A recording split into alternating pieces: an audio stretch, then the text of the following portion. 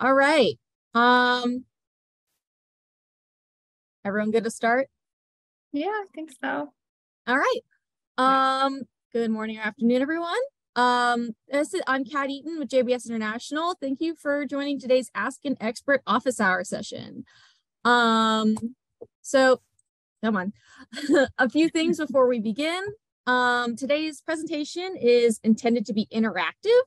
So participants are encouraged to ask questions and raise their hand. But we ask the participants keep themselves on mute unless requested to unmute, just to keep sound to a minimum. And we encourage you to turn on your video if you are asking a question. In addition, please feel free to use the chat feature to interact with the presenters and ask questions as well. You can open your chat window by clicking on the chat icon located at the bottom center of your toolbar. Near the end of the session, we will request that anyone who wants to receive additional information and resources send their email in the chat. If you've registered for the Zoom, if you've registered on Zoom, you don't need to do this. There will also be a link to a post-event survey sent in the chat, and we would really appreciate it if you fill this out. It would help support future development efforts. If you experience any technical difficulties today during the session, please message us using the chat feature or email us at obc-tta@jbsinternational.com. Today's office hour session is also being recorded for sharing. The recording and presentation slides, along with other resources, will be made available to the OBC TTA listserv in the coming weeks. Now I'd like to turn things over to our presenters, Lynn, Carlson, and Leisa Young. Hi everyone, and we're so excited to talk to you today. We are extraordinarily passionate about animal-assisted therapy, and so we're really excited to get to know us a little bit. My name is Lynn Carlson, and I'm the Executive Director of the 30th Judicial Domestic Violence Sexual Assault Alliance, and we're located in Waynesville, North Carolina, which is in the far western part of North Carolina. We're up in the mountains. We're actually expecting, I just looked at the weather.com, up to 9 inches of snow this evening and over the weekend. So we can only hope. Yes. So we are way over in the mountains of North Carolina.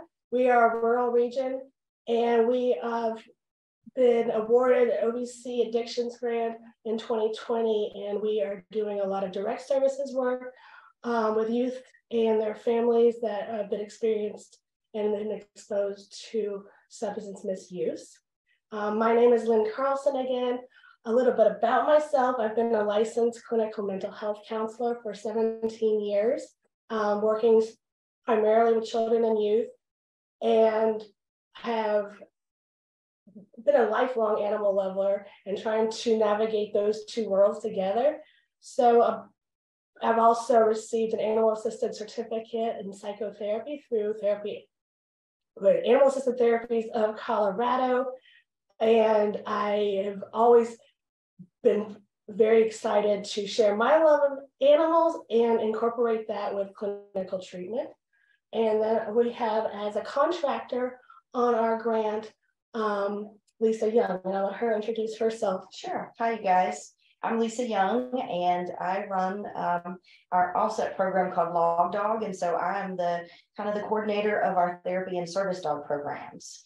And we have a lot of things that we do. We're very blessed and lucky to incorporate our dogs into healing processes. It's my main responsibility really to kind of coordinate all those efforts.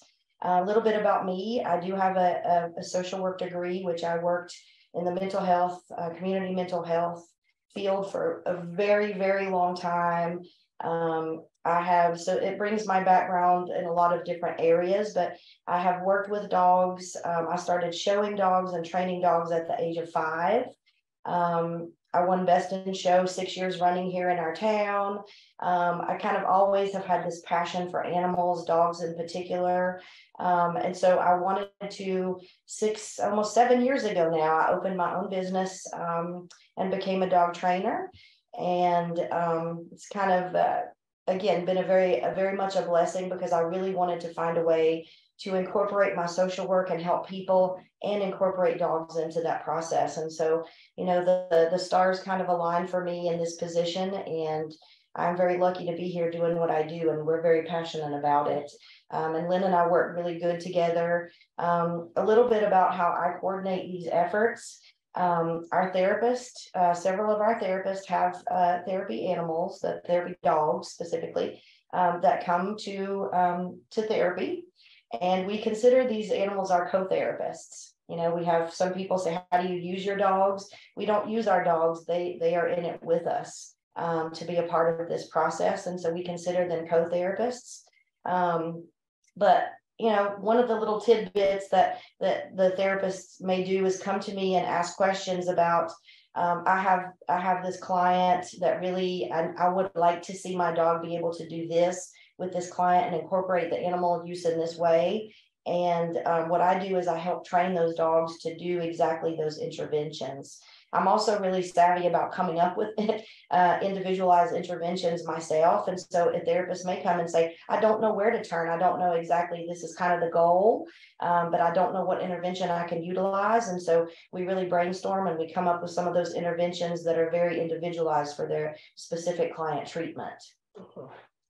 And I was lucky enough to receive the animal assisted in psychotherapy credential, and it was a 3-day intensive out in Colorado, and then it was also 6 graduate level classes to get that into. And so animal assisted therapy is many things, and a lot of people have a lot of preconceived notions of it and also some ideas of it. So I'm going to just kind of briefly kind of talk about it. Again, it is a very in-depth program. One of our therapists is also doing another intervention through another resource, and we both would talk about how it's one of the hardest trainings we've ever done postgraduate work, because there's a lot to this. So today's just going to be like a kind of overview. A therapy dog is a dog that is utilized to help people. And so they go into nursing homes, they go to hospitals, that's kind of those typical. In clinical mental health, we kind of incorporated that into treatment and then also into the treatment plan and the interventions. And so there's the great part, and they call them animal assisted activities, which is like Pat the Puppy. And there's nothing negative about Pat the Puppy. I'm telling you that her ears can be very soothing. Science actually demonstrates that when you're around an animal, patting an animal, your blood pressure decreases, your heart rate decreases. So in that manner, there is, especially if you're doing trauma work or you're working with clients that are been victimized or had a lot of exposure to violence or addictions, that just presence is soothing, helps prepare for people for therapy. So then there's animal assisted interventions, and that's where the animal and the therapist are engaging in interventions specifically tied to mental health goals and treatment plans. And service dogs is always like, oh, I got a service dog. And a service dog is very separate than a therapy dog. And I always want to review that, is that service dogs serve one person, and they're actually federally protected through the American with Disabilities Act. And they're allowed to go with their one person that has been given a doctor's note, and that they have tasks and training surrounding that to go into restaurants, grocery stores. They can accompany their person anywhere. Therapy dogs don't have that ability. They are acts. Now, Julep and our dogs do go to a lot of places. We go to schools, courts, all different places, but with permission and asking. We don't just go in places, and they don't have the same privileges. So I always want to just demonstrate that. And there's a lot of confusion around what that means. And I know emotional support dogs, and there used to be emotional support peacocks on planes, and they've never negated that. And so there's not a lot of federal oversight at this moment other than service dogs. And so what you see is there's a lot of fractioning. What that means this year was in 2022 was the first year that there is now an animal assisted therapy professional group. I'm a member of that group, and I'm working on this year to get that intervention credential as well. But it's the first time that we've been able to have professionals come together and have a kind of an overarching platform. Previously, therapy dogs were mostly volunteer, and incorporating them into your clinical work, where there's a lot of gray area. The National Social Work degrees actually allow you to add a therapy dog to your insurance. And I work with my insurance, and we also work with our insurance for our agency to make sure we're insured. But that's always something you need to be thoughtful about, is the liability and aspects of that when you're working professionally with animals. Again, we'll be focusing on dogs. I did a graduate internship with horses, and I love all animals assisted therapy. Israel actually does a lot of animal assisted work, and some of the great aspects and new words they actually use like wild animals and like untamed animals. America is not like that. America is very much on well-behaved animals due to the insurance regulations and safety and things like that. But there's benefits, I think, of incorporating animals into all sorts of interventions, especially with kids. So some of the benefits that we have found with animals, and this is not just myself, there's lots of research on this, it makes people want to come to therapy a little bit more. Children who have been historically not so successful in traditional therapies have really grown success in our programs. That's kind of across the board, is that animals really bring another aspect to therapy. And you can see, look how cute they are. It's brutal. It's brutal. And it reduces that stigma around therapy. It reduces that I don't want to go to therapy. It kind of makes it a fun place. And therapy, it can be very hard, and there's always work to be done. But when you're working with children, engagement is more than half the battle. And so it's really important. That's one of the blessings I have found. Julep is my lady right here. She is 12 years old. She's been a therapy dog since she was 4. And she helps kids testify in court. She goes to summer programs. She goes to therapy places. She goes into schools. We do a group actually with the Addictions Grant at an elementary school every Friday. And the kids, instead of going, I don't want to go to therapy group, you get to go to the dog group. How cool are you? And we know that kids already have a stigma when they're coming from really hard places, especially if they have parents that are involved in the legal system. So making something cool out of something hard. I utilize a lot of things around that. And part of that's creativity, and part of it's just the amazing work that Julep brings.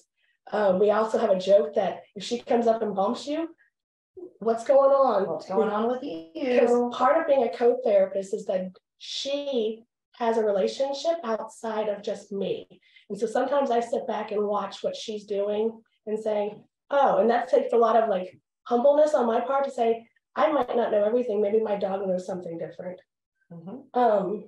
Hey, Lynn, can I ask a question? Just kind of where we're at, like what's coming to mind for me is, can you talk a little bit about how you talk to kids or their families about having the dog in therapy and like getting their permission? You've mentioned it before, but I thought that would be a good thing people might want to know. So yes, one of the objectives we definitely wanted to cover was safety, and safety is always about consent.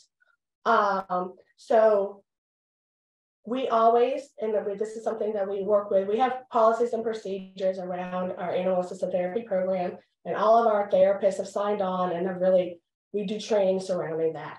But upon first contact with our office, we identify that we have a dog in the office, and we ask people's feelings and thoughts, because not everyone is wanting a dog, and not everyone finds that a place. So we always, with consent, we have signed signatures and signed as part of our policies and the intake paperwork that they sign that they're okay with being with a dog. They understand the hazards of a dog, and we try to mitigate the hazards at every point. That's why Leisa is a dog training professional, and she really works with behaviors. That's, yes, it helps with the interventions, but ultimately it helps with safety. A lot of people have a lot of fears around animals. And so knowing that ahead of time during that first phone intake with a therapist is paramount. And having signatures and consent of all the guardians is paramount. That is across the board. And that's one of the things that I always, not everyone loves dogs. We adore dogs, and most people adore dogs, but not everyone does. But due to cultural health risk, if you're working with people that have a lot of health issues, you know, there's zoonotic bacteria and things. And that's why we always make sure, and this is part of the Therapy Dog World Tree Volunteers, that they are up to date on all of their vaccines. They're up to date on flea and tick medications, and they don't come into the day if they are not well. And I always ask, and I think safety is always, not every dog wants to be a therapy dog. And I talk to kids, Julep comes to career days with kids, and we've talked about dogs have jobs. There are dogs, the police dogs, there are therapy dogs, there's service dogs, there's even avalanche dogs. And I couldn't imagine, as you can see these two, avalanche dogs are probably not the career they would choose for themselves. And they like being on the couch, and therapy dog works for that. There are other dogs that they would not want to be on the couch all day. So I always think that we have to make sure the animal is suited for being in the office all the time. Part of that is experience and education and training. And part of it is knowing your animal and knowing what animal. People always ask, who takes them home at night? Do they stay in the office? No, they sleep in bed with us. This is also my pet as well. All of them do receive behavioral evaluations. All of our therapy animals do have a AKC, Canine Good Citizen evaluation. And so, well, let's see. And that's actually a good example. I just want to highlight, the dogs have some level of choice in the matter. We never put a child in a place where the dog doesn't have some level of choice. And some of that is okay, but that's where dangerous situations happen, is that if I force them, our dog, I know Julep, she's been great, but not every dog wants to be held. And it's really important that you know your animal and you know the warning signs of your dog or whatever animal you're working with is being stressed or is not wanting that attention. And so there's, again, that's always the well-being and safety of the animal is paramount as well. Sure. For the child, for the animal, for us. Yes. 3 of our dogs are also certified with Therapy Dog International. And so although we don't utilize that certification in our setting here, we do also go out as an agency and volunteer our time under Therapy Dog International for different organizations like Haywood Vocational Opportunities. We go there usually once or twice a month. We visit there. We also participate in parades, local events. We are on the scene for school systems in the events of suicides, deaths in the school system, natural disasters. We had a really bad flood here last year. Was that only last year? We were ready to be on the scene for those children in need as well. So we kind of run the gamut of anything that would require us to bring our dogs on scene and just provide support and comfort in some really bad situations. We're always ready and available to do that for people. And we've already had one suicide in our rural town this year with a young teen, and Julep was the crisis response dog. Julep's attended 4 schools now that have recovered. And unfortunately, that's where we and everyone works here with victims. The kids now know Julep, and they're like, oh, you were here this last time when this person, and I'm like, this is where they don't recognize us, they recognize the dogs. It's all about the dogs. It's all about the dogs. And you find, and I actually, sometimes, the dogs drive out the window and you'll hear kids or humans screaming the dog's name when I'm driving through town. And again, this is rural Appalachia. So people do see our dogs, and that's why we have vests on our dogs. And service dogs are not mandated to have a vest. It is best practice with therapy dogs to have a vest on, and we have matching vests for our office. A lot of volunteer items will have it, so people can visually see that this is not just a pet dog, it's a therapy dog. And you always get the question, and I always give it, my dog really likes love. One time she had an entire kindergarten class patting her. Julep loved it. Most dogs would not want 45-year-old hands on them. And that's where it's really okay. And I tell kids, Julep, you can pat like this, but always ask. Because I always utilize it to teach good lessons to children about, just coming out in public settings and not going up to dogs. And so there's so many safety features that we are able to discuss, and the dogs are always the door opener for that. You guys have any other questions? Yeah. And we're going to hit on specific interventions too. I know that's really important too. I'm just gonna maybe do the video to start. So yeah. We're gonna move into interventions at the because I feel like okay. What we're gonna do is we have a video. It doesn't have audio, but we're gonna share the video with you. It's only 1 minute and 20 seconds. Because right now you see them on the couch, which and we're like, oh, this is Pat the puppy time, and they're adorable. But I want you to also see what our therapy dogs do as our office, and so it is. I think every one of our therapy dogs is somehow included on it. So, and then we'll talk about those interventions after. Yep.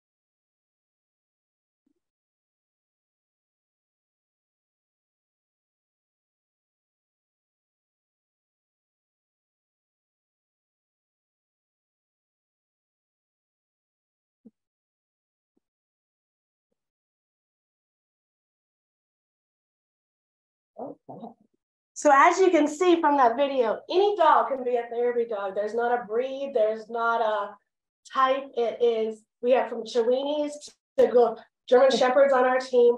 It's all about the want of the dog and the training and their abilities to that. We don't have certain breeds can't be a therapy dog or not. So I always want to just say it's very individualized, right? So, you know, when someone comes in with their dog, I really capitalize on what that specific dog does very well. Like little Oliver, the Chihuahua that you saw in the video, he works with predominantly the younger children. And he does great with like transitions. He helps children transition from, there's a lot of children, Jess is the therapist that is paired with Oliver, and that's her personal dog. And some of the small children just, you know, they don't want to come to this, they don't want to come to any office. And then they don't want to leave. Then they don't want to leave once they get in here. So Oliver really is a mastermind at assisting the younger children with transitions in and out of the office. She's really great at playing dress up, which not all of the other dogs necessarily care about, but they will. Oliver loves it because that's something that we really focused on, that he's really good at. He really enjoys. You saw him in the video with the full outfit. Jess has numerous outfits, and the children get to pick just some of the interventions that you saw there. Our dogs can pick up toys, clean up their toys, put them in a basket. Our dogs can open doors, ring bells, bring objects, specific objects by name. Oh my goodness. We have a full-scale facility with all the agility equipment, dog walks, A-frames, jumps, tunnels, agility ladders, training tables. And so the children get to engage in all of these activities, which is a huge trust builder and for the dog and the children and the clients. Right. Sometimes when we get up on the A-frame and it's 4 feet high, it's really, actually we have a 9-foot A-frame that I'm putting together now, but it's huge. It's scary. It's scary for both the kids and the dogs. And so they're actively working on trust building together, and to see the process kind of come to fruition is really quite a miracle. And so for interventions, you know, people are like, aren't you having fun with the kids? Well, yes. And I think this is how it parallels like play therapy, is that yes, there is an aspect of, yes, that's fun, and everything can be like playing, but it's also how you engage and what that child needs. So a lot of times Leisa will work with a therapist because a lot of our therapists are more in the office and Leisa utilizes the equipment. And so they'll say, oh, this kid needs to work on assertiveness. And one of our kids is a child that needs to testify in court and can't. We're in the prosecutor's office and she can't. She's not at that place. So she's working with Leisa on how to be assertive and has wound up giving a dog show to 8 people now and being able to use her voice. And we're practicing those skills that she needs in therapy in her criminal case and things of that nature. I have notes. And one of the things that I've done this one often with families is switching the roles. And so a child usually doesn't get to tell an adult what to do. But in that moment, the kids are actually usually really good with the dogs, sometimes better than the adult. And they will teach that parent how to get the dog to jump through the hula hoop. And just using those words, we can highlight family communication styles. We can highlight different ways.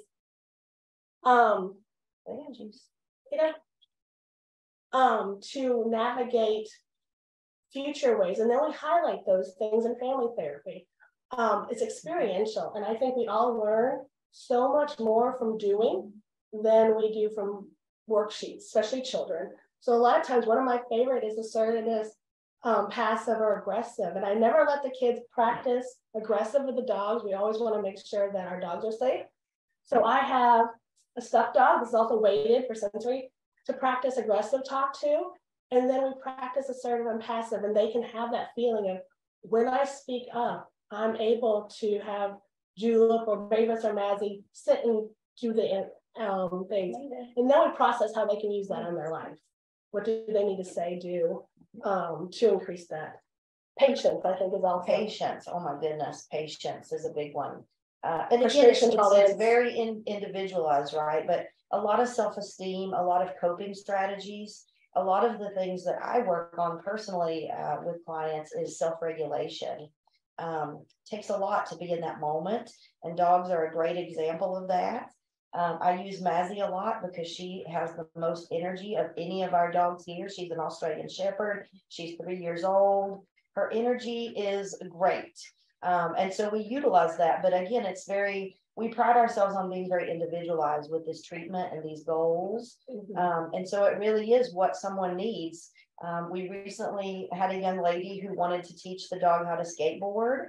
That was something that she had seen in a video and she thought that was really cool. So we went to the skate park and we taught Mazzy how to skateboard.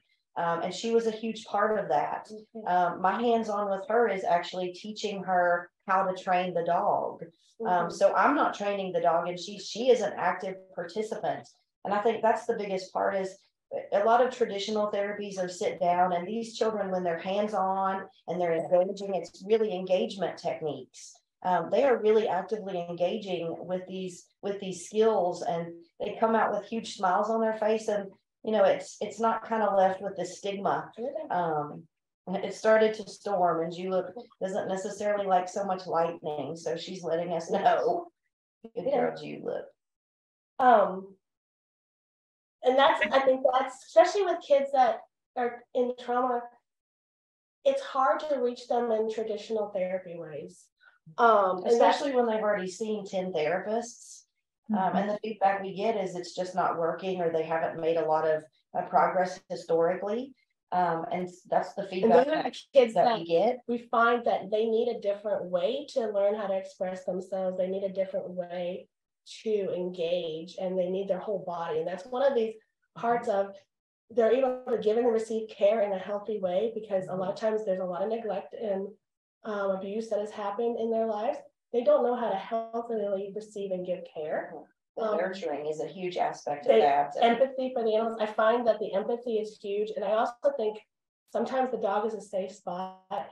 They don't trust people because their most trusted people have disrupted and ruptured that trust. And so they can trust an animal versus me. And then they also kind of see, oh yeah, if that dog can trust this person, maybe I can too. And so it's a process, and it has the experiential and the novel. you have a dog as a therapist. How cool is that?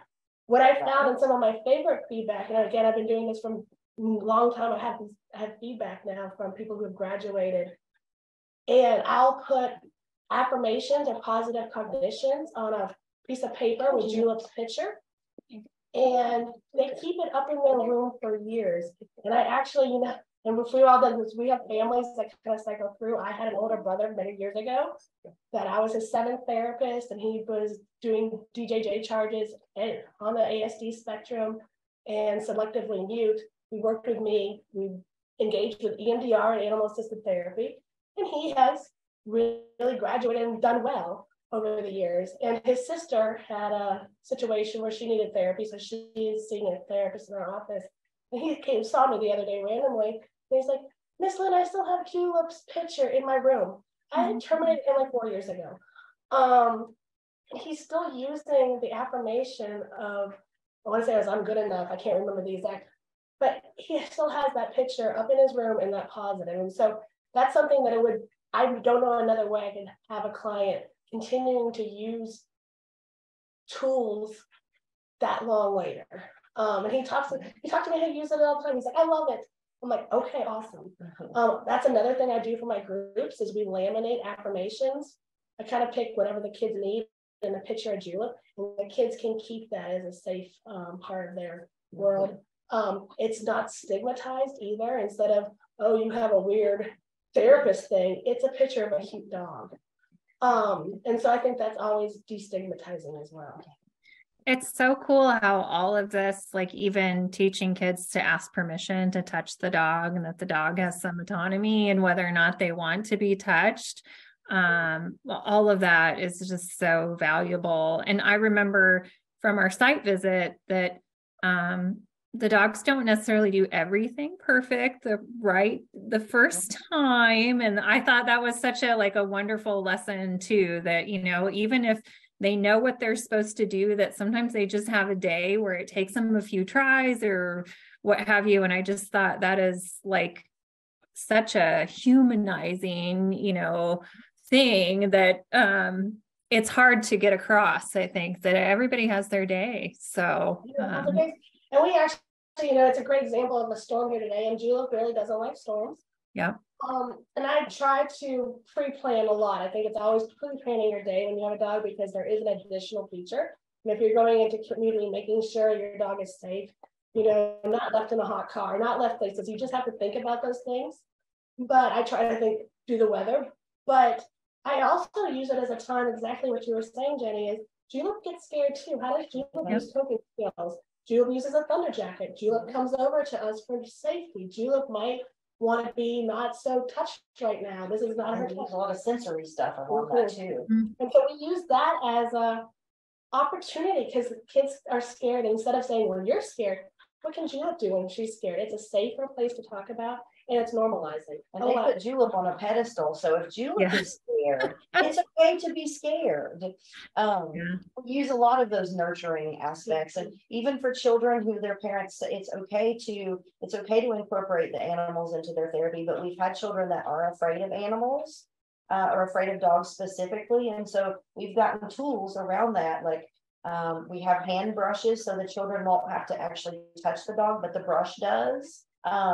Even Cash, the therapy dog that you saw, Cash, one of his favorite skills in therapy is she has a first aid kit, and she allows the children to doctor him. They have stethoscopes, they wrap bandages on his legs. It's one of his favorite things to do. Julep does it really well. Julep does that really well too. And so every dog brings something very different to the table, because in my training, that's what I really like to capitalize on is, what is that, if Jess works specifically with younger children, how could we incorporate those engagement tools into this therapy? Or so really, we really pride ourselves on not, again, and nothing against the therapy dogs that come in, the whole spectrum. We like to run the gamut of interventions here, and there's nothing out of the realm of possibility. I mean, Mazzy goes to refrigerators. We had a young lady who asked for a bottle of water once, and I said, well, ask Mazzy to go get it for you. And she's like, what do you mean? And as long as I have a tie on the door, a strap on the door, she can actually go and open the refrigerator and get out a bottle of water and bring it to our clients. And so it's something, even if it's something like you come in the office and you wave, we have several dogs that will just wave at someone to break the tension.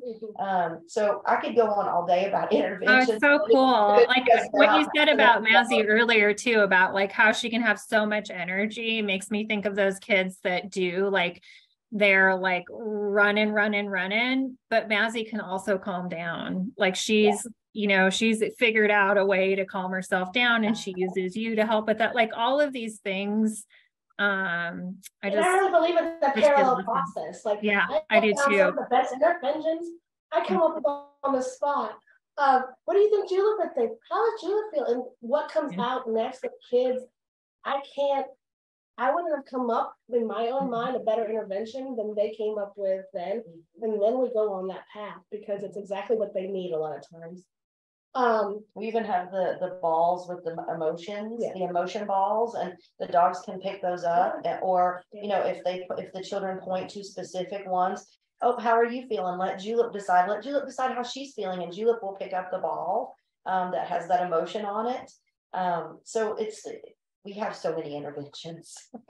It's so much fun too. It's so much fun to watch the process, because many of our children that come, or the clients that show up, they have never seen animals be able to engage in some of these tricks and some of these things that these dogs can do.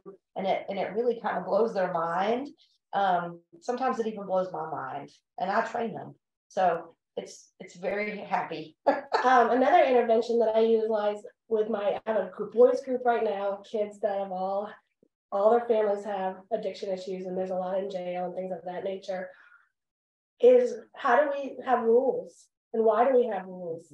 And we talk about how it's so important for Julep to have her collar on and her leash. And why is that? And is it mean to her to have a collar and leash on when we're out on the street? No. And the kids always like, no, it's keep her safe. And then we can highlight how rules can be really important. Even though it doesn't always like think or look good, rules are really important. So it's always so important. So I just definitely want to, do you guys have any other questions that we haven't touched on? I can't. Robin, do you have any questions? Sorry, I'm in love with this because I was on their site visit, and then I love dogs, so then I can't. I love what you're doing. I can't tell you. I've experienced personally and professionally the benefit of therapy dogs, and I think it's fabulous. Thank you. Really cool. You know, I volunteer at an animal shelter, and my favorite part, you know, you would think people are always like, how do you do those adoptions? Aren't you sad when the dogs go? And I said, no, I watch people fall in love. Like every time I'm there, you can really feel like this vulnerability and the exchange. And that to me is so relevant in therapy with, you know, people being able to be vulnerable.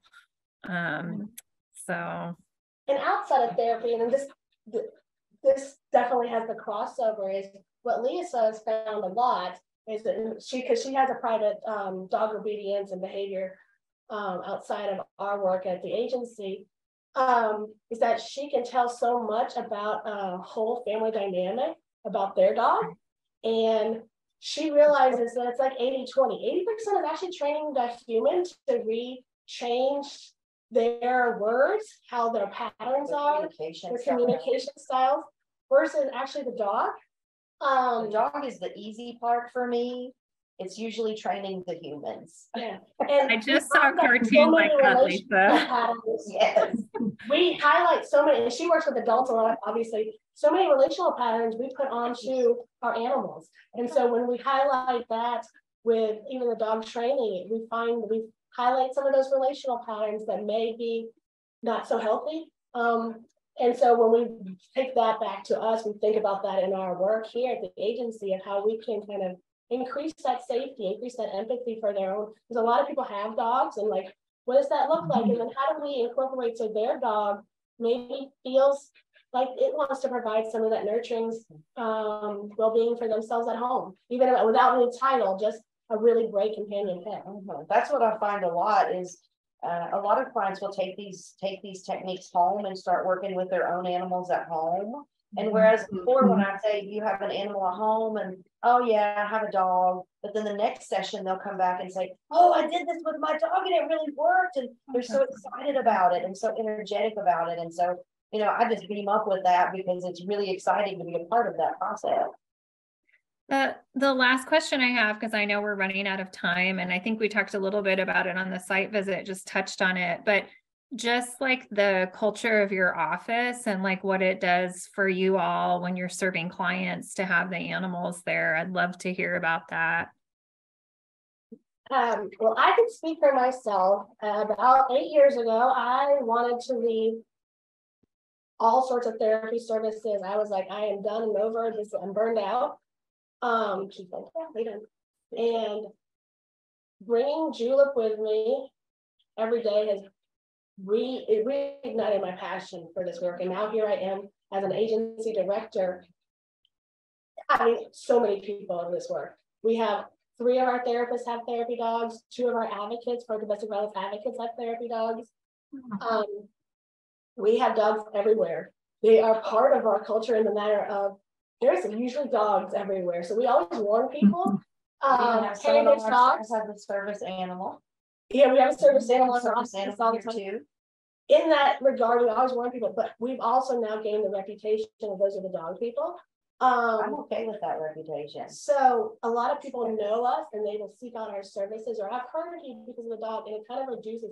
They can always ask, oh, you're the dog, we've heard of you, instead of, oh, you're the domestic violence sexual assault agency that works with substance misuse. Like that doesn't sound as engaging. It's still what we do, but sometimes it's to get people to come to services and engage, because if they're not here and showing up, I can't do the clinical work. We can't do the advocacy. So it's that.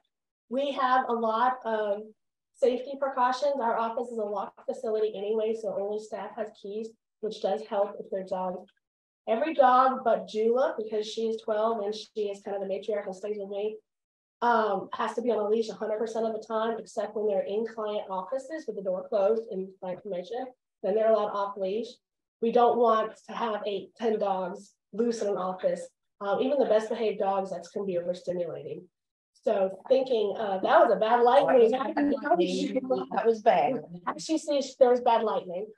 Actually, was hailing a moment ago. So, but we have. If the joke is, and when Julep comes over to you, do you need to share, and is that okay? Come here, Julep. Lay down. Come here. You're good. I love what she just said too, like, you know, even the best dogs, you know, like that, you know, you have to take precautions. I mean, all of these things again are so just parallel process just keeps running through my mind with, you know, even the best dogs, they might have a moment or a day or something that they need extra boundaries around to make them feel safe and make them be safe. Make everyone feel safe, because we always want a feeling of safety for the animal, for us, and like Julep is going to go into a room with no windows right now because this room has 2 windows and she sees the lightning, and I'm like, Lisa's going to remove her for her safety, you know, like because it's always about them and the client, and we need to make sure that we say, how do we maintain safety? And our boundaries around animals can be very different than others. And we practice that with, of course, written consent and just talking and asking questions. I find, you know, when I'm doing nurture each other, GSCBT trauma narratives, the weighted aspect of a dog when they're writing their narrative can be really beneficial. And the fuzziness, like healthy touch. So many of our kids have had unhealthy touch, but we know that touch is really, really important in healing. And as a clinician, we're not touching people.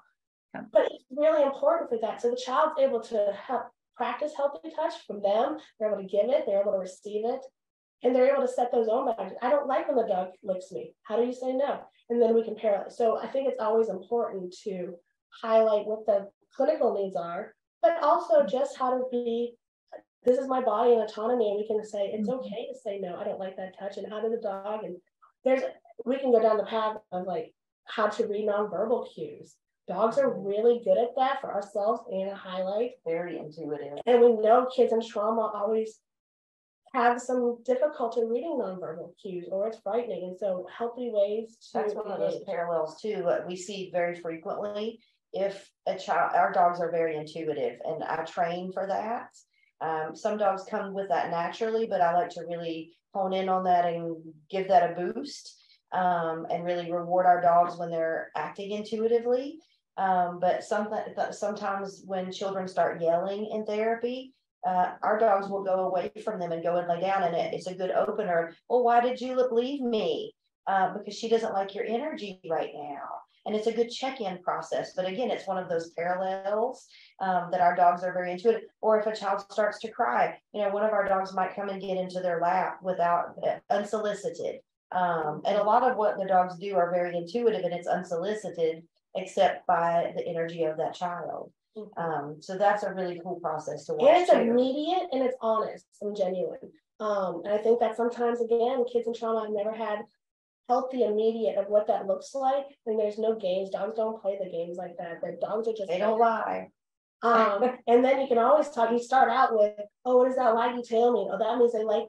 And I have had kids, you mean she likes me? And actually, Jenny, the one group I'm doing right before Christmas, the kids said, we were talking about some safe people, and they said, Julep's the only person that likes me. And I'm like, oh boy. And building that highlighted, we need to really build some support systems for that child if they think, and I want to make sure we can highlight that. Of course, we just kind of moved on at that moment, but then I followed up with a school counselor. How can we assist this child in getting additional support people and things in their life, so they don't feel just the therapy that dog that sees them once a week is the most number one, because every child deserves safe people. This is just so cool, you guys. Thank you so much. I'm sure that people are going to watch this and then have all kinds of questions. So we might be asking you for additional resources. As you know, we could. I know this one was an informal, but Lisa and I could talk about this for hours. So. Oh, I love it so much. My daughter has like intractable migraines, which means that like nothing has worked, like Botox shots, nothing. And the school therapy dog, it's really cute because she comes and lays by her anytime she's in the library. And sometimes the therapist will be like, come on, and like trying to get her to go. And she looks at her handler, and then she looks at Riley, and then she'll just lay there kind of like, this baby needs me more for a few more seconds. But all these parallels, and Robin, you said you had a dog that went to the elementary school. I think it's just such a cool way to have animals involved with, all of this. They can do so much that we can't. So Kat's put in the chat, there's a survey. If you guys would take the time to fill that out, that would be awesome. And I just so appreciate your time and all the dogs' time. I love how they're laying on each other now too. So they're just mushes of love. It's rough. It's rough around here. Yeah, very cool. Thank you so much. Good to see you, Robin. So I hope you guys are safe in the storm, and I hope Julep doesn't rain, and hopefully we'll just snow. We'll be hoping for snow around here. Okay, I don't hope for snow in Nebraska, but if you guys are snow people, I hope you get a lot of it. Thank you. All right. I appreciate you guys for tuning in and giving us this opportunity. Happy New Year. Thanks you too. Bye. Bye.